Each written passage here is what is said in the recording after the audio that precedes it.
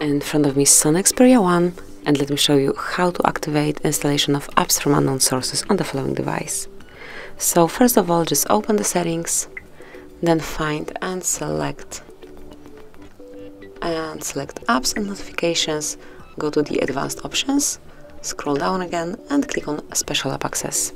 And here just click on install unknown apps and just, for example, pick Google Chrome, and you can smoothly allow installation of apps from this source by tapping on this indicator. Once it's active, you are able to install through this application. So just pick the application that you would like to give this permission to, just click on it, and that's it. So once the indicator is active, it means that you can install apps through this particular source. So this is it, that would be all. Thank you for watching. Please subscribe our channel and leave the thumbs up.